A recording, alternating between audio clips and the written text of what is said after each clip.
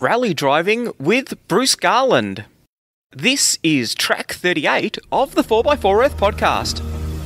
Join James from 4x4earth.com as he learns all there is to know about four-wheel driving, camping, fishing, and getting out and exploring our great country on the 4x4 Earth podcast. Hey everyone, welcome back to the podcast. This is the second part of our really fascinating and exciting interview with Bruce Garlard and some of the amazing driving that he has done around the world. So let's get right back into the action with Bruce and his stories of four-wheel drive rallying. What percentage of people would start the race and not finish? Probably 70% don't finish. Oh, wow. That's really high then. 50 to 70, yeah, it'd be close. It depends. Some years are harder than others. And, yeah, I think the first year I went, technically only 15 or 16 did the whole course. But because it was so difficult, they let people restart again. And I think there was, out of the 190, there might have been 40 or 50. But really only 16 did everything, So it's got to be really, really difficult then, because that's when you've got putting in all of that sort of preparation to have so few people complete it. Well, look, that's the thing. It's not an easy job, so that's the challenge. That's why it's still been going. People keep going there. You know, the best of every country in the world go there, and I mean they're pretty particular with the bike entries. They've got to be. They used to just take any random people, but there's a lot of people get injured and cause a lot of drama because they weren't experienced enough. So now they had a criteria. They only take a certain amount from each country, and you had to be a extremely high level of competitiveness in your country before you're allowed. You have to apply, and then you have to give them all the results and events that you've done, and then if you're good enough, then you got an entry. Yep. So what's the process that you go through for modifying the vehicle? Because I'm assuming they don't race stock vehicles. There's a fair amount of work that goes into preparing the vehicle. Yeah, look, there's a huge amount of work. Well, basically, weight is your worst enemy. So you're trying to get everything out that you don't really, that's not necessary. You've got to carry fuel enough to do 800 kilometres. So then you need your fuel consumption in the desert, in the sand dunes, will be on the diesel. I think we were getting down to about 3k to the litre. The petrols, the V8s are just over 1. So they got those Hiluxes that you see in the Dakar with the V8 in them. They've got 550 litre fuel tanks. So that's half a tonne of weight as well. Oh yeah, exactly. Yeah, so we were only carrying about 240, 250. We did about half of what they were doing. You know, there's just the water. You got to carry a heap of water. You got to carry food. You got to eat. You know, when you're driving flat out, non-stop for anything up to 12 hours without even getting out of the car, you got to keep eating and drinking. And you know, and some days if it's hot, you'll consume 10 litres of water each. You know. Yep. And then you got to be, because you know, if you start getting tired and you start getting thirsty, hungry, it's already too late because it takes so long for your body to, in that environment, to process the water. So you're really drinking before you need to drink. So if you feel thirsty, you've waited too long. Wow. So what else would you do to the car then? Like I'm assuming suspension would be with that car's quite a bit modified. We put the radiator behind the cab. A couple of reasons, because when you land on the sand dunes on its nose so many times, the radiator to get damaged. Plus, we're trying to take the heat out of the engine bay and put it behind the cab so the cab doesn't get as hot. I mean, it doesn't work so good when it's snowing because we've got no heater, but the cab's quite reasonably cool. If you have the radiator in the front, we used to do stuff in the Middle East. We had a V6 in the Jackaroos, and literally it would melt the soles of your shoe. It'd be low range, full load for 2 hours, and it'd get that hot, doing under 50k an hour and full load, just grinding away through the dunes. It used to melt the glue on the shoes and they'd fall off, and there were fireproof boots and stuff. So, yeah, controlling the heat or managing the heat is one of the big designs of trying to make the car drive. Yeah, so you're looking at, we've changed the gearboxes, we've changed the brakes are bigger and better, and that there's a certain limit on the tyres we're allowed, so we take it to that. On a four-wheel drive, it's only a 33-inch tyre. So there's a lot of technical rules that you have to comply to, safety, roll cage, that sort of thing, seats and harnesses. So, but there's nothing in the car that doesn't need to be there. I'm just amazed that you moved the radiator, because that's not a small engineering feat, is it? That's a significant piece of work. That's the easiest engineering feat. We move the engine back, we move the body back on the chassis, we move everything around to try and get the weight in the back, best place, lightweight battery, it's back and down and under the car, the tank's down as low as it can be and be safe. The spare wheels are sunk through the chassis right down as far as they can go. There's a lot of stuff that gets done to try and make it easy. When you get bogged, how hard is it to, have jacking points in the side of the car, so you don't want to, in 40-degree heat, you don't want to go digging to put your max tracks under the wheels. You have to jack the car so you can get them under because it's that bogged. So there's a lot of stuff in the, we have compressors in there to pump the tyres up because you let them down so low. Sometimes when you're bogged in the dunes, you might go down to 10 pound or even less. And then when you go out into the rocks, you've got to pump them back up again. So there's a lot of thought how the car's laid out inside and stuff like that. So it's pretty ruthless. Yeah, it sounds it. So how often would you have to do because there'd be no one else you wouldn't be allowed to get any assistance from anyone else for a recovery, would you? Or can you? For recovery, you've got to be able to get yourself out, unless you're down a ravine. I'd one year the road was that rough, the nut behind the steering wheel vibrated loose, and I didn't realise that the steering wheel had come loose and had stripped the inside of the steering wheel out. So I had no steering, and I lost it, went off into a ravine, and it was stuck, literally jammed in there. We couldn't get it out. This truck came along and yanked us back out, but most other times when you go off the road and get stuck or you're stuck in the dunes, you just work it yourself. The two of you work on jacking it up and putting the ramps under and launching it. And you'd have winches and things like that as well? No winches. Winch is too heavy and there's nothing to winch to. Oh, really? And you've got to do it quickly. So if you get bogged to the gunnels in the sand dunes, talking when you open the door, the door's hitting the sand. That's how deep it has to get. And it's really super soft in the middle of the day. The dunes get really fluffy, so it's a lot easier to go through in the morning and the evening. And the same dune you just can't get through.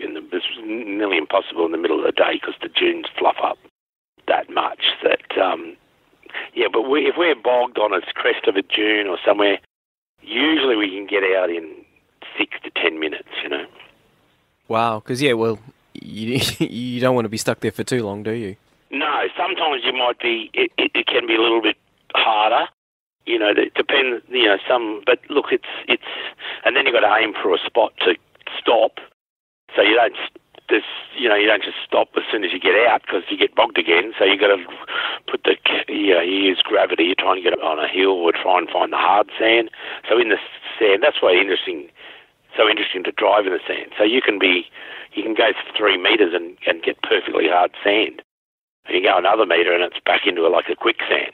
So learning to pick what it looks like, those sort of things, picking your route and those sort of things. So when you get bogged and you got to put your ramps in, then you launch, and then the navigators, so you don't want to go too far because the navigator, he's dragging all the ramps and everything back to put in the car. So all that's all designed, especially in the D-Max that we have, it's all easy to put the ramps in, put the jack in. It's all only seconds to get them out and get them in. They're not loaded and down and hard to get at. So that's really interesting, because you don't really see a lot of that on TV, do you? No. Look, if they showed you how bad it was, they probably wouldn't get too many entries. They show you all the front dudes, and they do show a bit of the dudes going through having a bit dramas and crying for their mummy. When it's all going wrong and it's stinking hot and you're in the middle of nowhere, and you definitely go into a different part of your brain and I think, what the hell am I doing this for? But then when you get it out and going again, you forget but it's you get way out of your comfort zone. So most people's comfort zone's quite a narrow band, so once you've been doing Dakars, your comfort levels can go to the extreme before you get worried. There's a whole different mindset. How do you mentally prepare for that then? Like, how do you get comfortable with being outside of your comfort zone? I think life experiences give it to you, you know. I've been married with 4 kids, so that's one way to get outside your comfort zone. They're all growing up now, but, you know, there's times in life that you just, it's just said to try. But you build on those things and put your shoulder out, think about it, and go, okay, I can do that better next time. And that's why, you know, the first time we went into the dunes in the Middle East, took us half an hour to get out, you know. We nearly died from the heat.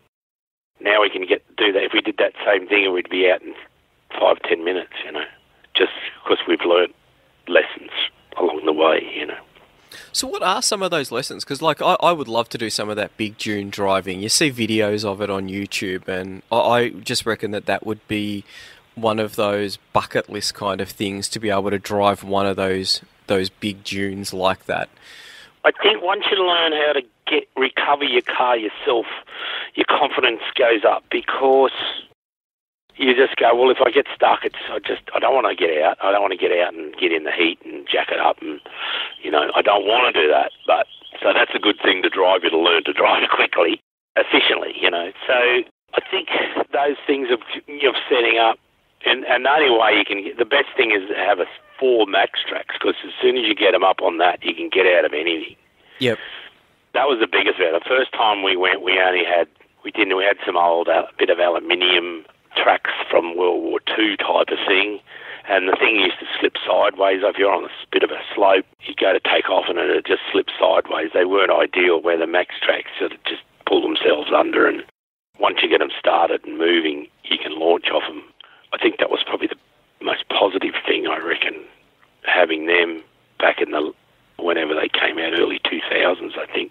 Yeah, I think you just learn there's a way to go through the dunes, there's a route. The Arabians are experts at it, because they go out for picnics in massive dunes. They go out for the day and sit in the dunes, or in the afternoon watch the sun go down. To them, it's their playground, and you watch the way they drive in it, and when they crest a really big dune, and for that 1 or 2 seconds that you're cresting, they're already looking. They know which way they're going to go before the car lands for the next half a kilometre or a kilometre, like that. So it's about breaking it down into, don't get overwhelmed, just break down into the next bit. Where's the next safe bit where I can just have a breather? So, yeah, look, those things. Once if I sat down in the sand dunes and said, okay, just sit down here, which way the wind's mainly blowing from, that's the way the sand dunes form, like a big surf, you know, the wave and the air.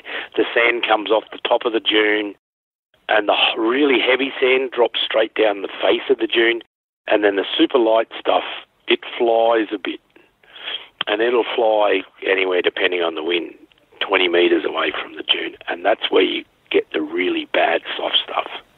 And once you get bogged in there, if you say, look, that's the way it was, there's the wind's blowing the sand dune, that's why it's shaped, and if you look over there, there's a bridge that runs across to the next dune, and that's a good spot there. So it's very similar, I suppose, if you go out on a surfboard and you use the rip to get out the back of the waves, and you have the waves finish and down into the rip, and then they join to a next. It's very, very similar. And once you learn how to look for it and where to go, it's heaps easier. And I guess one of the other things you'd need to be thinking about is rollovers as well, because you've got a bit of momentum is your friend, I'm assuming, as you're going up.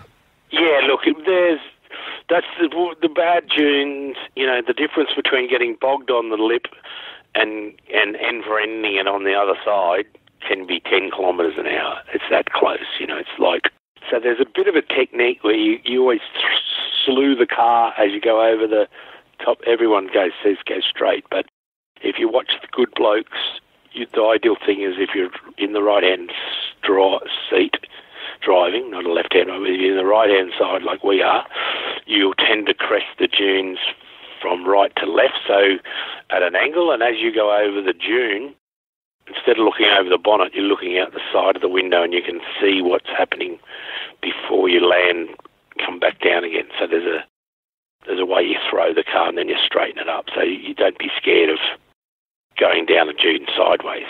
The main thing is don't touch the brakes. Yep. Where you'd normally want to touch the brakes is where you've got to put the throttle on.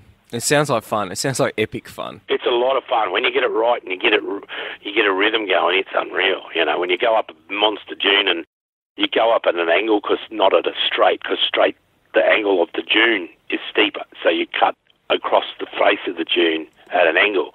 Well, it'll get that steep that the car won't go anymore, and you'll feel it starting to nearly stop and bog. So you don't take your foot off the throttle. You just turn back down the dune. So like you're doing a re-entry on a surfing. So you just re-enter the dune and then go back down and go to the next one and do the same thing and come back. So you build your momentum, come back at a different angle and then have another go at it. So sometimes to go forward through the dunes, you have to go backwards. Yep. What are the comparable sort of events in Australia to the Dakar Rally? It would have been the Australian Safari. They were running since the mid-'80s, and then they stopped a couple of years ago. The last few were in Western Australia. They have the same sort of dramas, and our outback's a lot different. It's a lot rougher than most other countries as well. So we've got different things in our country that other countries don't have, and it's quite beautiful out there. If you've been out there, you'll know it's a fantastic place to visit. And yeah, I think, you know, some of the short events like the Fink Desert Race are good for practicing speed in the sandy tracks and things. And but yeah, unfortunately the Safari doesn't run anymore. What happened to it?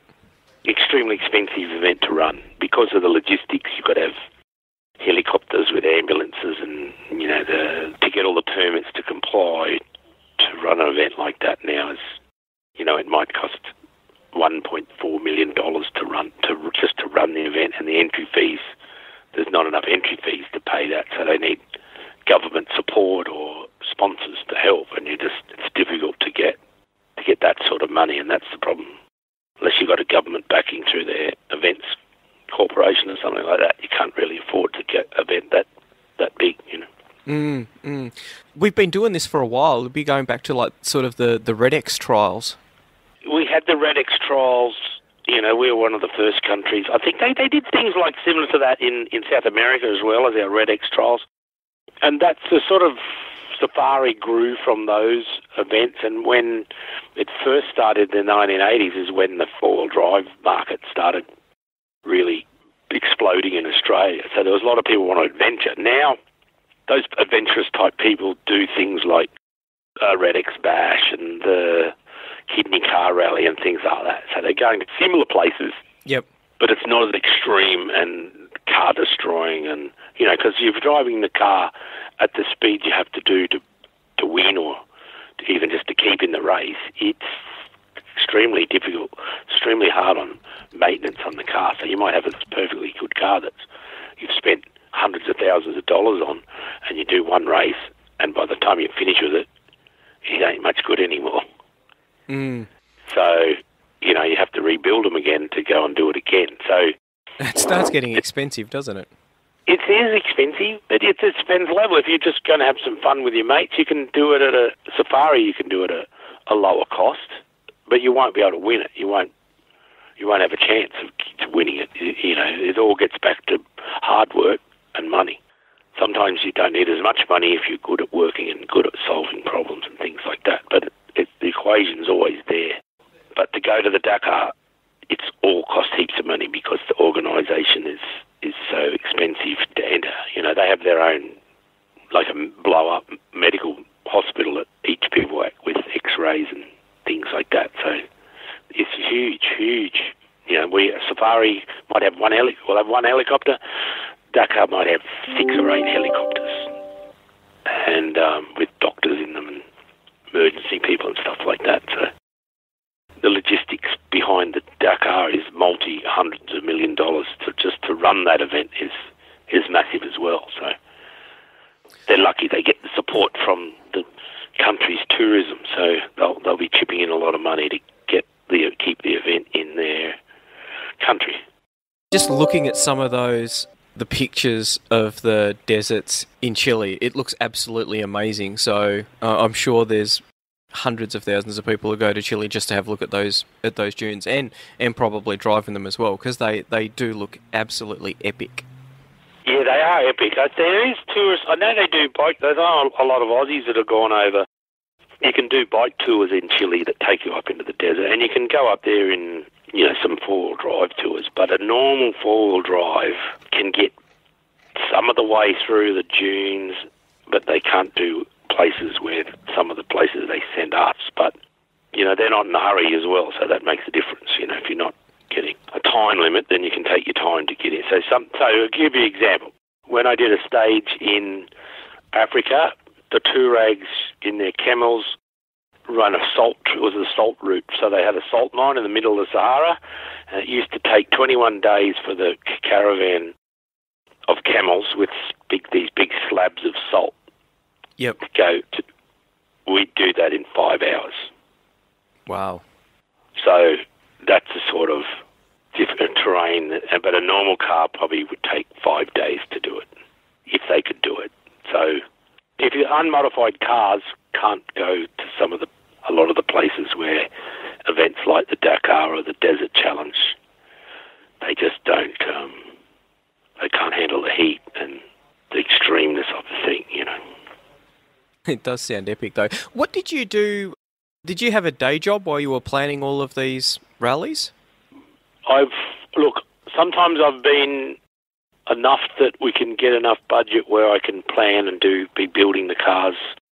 I've always been involved in the building and design of the team and the planning and everything. But the Dakar was the year and a half. The first time we went to South America, I was full-time working. I had a couple of staff, and then it got up to about 8 preparing the team because we had multiple cars and spare parts. Because where we're going, they don't even sell on Isuzu. Well, then they didn't sell on Isuzu D-Max. So you have to pretend you're going to the moon because there's no parts there. And if you have to fly the parts in, it's too late because they'll take 3 or 4 days if you can get them to them.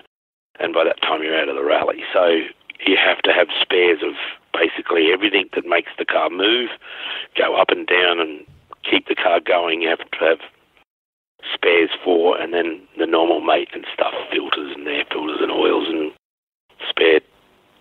Some parts of the car get a high consumable, brake pads and drive shafts and things like that because they're under extreme load, so you have quite a bunch of them. So you have to prepare all those items as well. Yep. And so what's your background? A mechanic or...? I started, I was out of school, I was an apprentice mechanic, and then I worked for Colin Bond. I've worked with lots of top-line rally people over the decades, with teams here in Australia and in Europe, and I've done all sorts of things. So it's all in automotive, and then it's just, I've worked with some of the best engineers in the world, and picked up on that, and then I picked up on how, when I was driving, things you learn to do the better way, Yep. Like stuff breaking, so you learn, well, that didn't work, so how do we make it so that doesn't fail again, Wow. So how do you... Yeah. So you couldn't... The results that we've had at the Dakar and other events in the Desert Challenge, the events overseas and the stuff in Asia that I've done, is only got those results because of the other things that I'd done previously to that. What was driving in Asia like compared to South America? It's different on a crazier level. The jungle, the stages weren't quite as long. They were quite tough, but we'd be doing, racing in the rubber plantations and that, and then they'd send you down the highway and then back into another one. But there was no, you've got to go, you're still racing. So they had this thing, if you come into a village, you had to blow the horn to make sure people get out of the way. So it was quite, no one got hurt. I mean, chickens got run over, but absolutely crazy, like you see in the movie Gumball Rally sort of stuff. It was just seriously crazy, but a lot of fun and a lot of hard to track in the mud when you get the afternoon torrential rains in there. The ground just turns into unbelievable slippery mud and hot and humid and things. So really good experience, but way different to everything else. Sounds epic. Well, thank you very much for sharing some of those experiences, and I'm going to do a little bit more research about some of those sand dunes because, they do look epic, and I can imagine just how much fun it would be to drive something like that. It would be epic. Yeah, look, it seriously gets the adrenaline going, especially when you get to do it right. And the closest things we used to have was Stockton Beach here. That was nothing compared to the dunes in the Middle East or the ones in South America or some of the other places I've been to. You know, but it's not a bad place to go and have some fun and practice. But they've restricted some of the areas up there now, which is a bit of a shame. It is, and it's a bit harder to get in there, which is really quite a tragedy because I was there probably about 4 or 5 years ago, and epic. And some moderately big dunes. They're quite small, but you probably drove behind the first lot of dunes up Stockton Beach. But imagine getting on top of the dune on the ridge and driving all the way from down near the wreck, Cygna, what it is, on the top all the way up to Anna Bay. Yeah. And that's about 25k, and do that for 600k. Epic. Well, thank you very much, and we'll put some photos up in the show notes so that people can get an idea of just how big those dunes are. Yeah, okay, mate, no worries. Look, thanks very much for having me on. No worries, thank you. I love hearing stories like Bruce's because it really does inspire me to go out and, to get out four-wheel driving, to make the effort to actually go out and do some four-wheel driving. But on top of that, I'm really excited about the prospect of going and four-wheel driving in places that are a little bit less, the more unusual four-wheel driving places that are out there. It's an amazing world. There's some amazing four-wheel driving out there. And that's the thing that I think is really cool about four-wheel driving is that once you get off the beaten track, once you get onto a four-wheel drive track, there's going to be a lot less people out there. So you're going to a place that is not available to be explored by your everyday driver. It's only the four-wheel drivers who are going to get out there, and the harder it gets, the less people who are going to be out there. So that's it. So don't forget to leave a review on iTunes. It really helps us to get the word out. Don't forget to check out the 4x4 Earth store merchandise. I'll leave a link in the show notes. Every purchase helps us to keep the 4x4 Earth server ticking over. That's about it. Hopefully I'll see you out on the track someday. Bye. 4x4earth.com is used by over 200,000 people every month to find great tracks, organise trips, and find out how to better enjoy exploring the great outdoors. There's over 1,000 tracks and 300 campsites ready for you to explore. So check out 4x4earth.com today and sign up to get access to the track information, ask questions, and meet other 4x4 Earthers. Membership is completely free. If you're looking for a good route, check out 4x4earth.com today.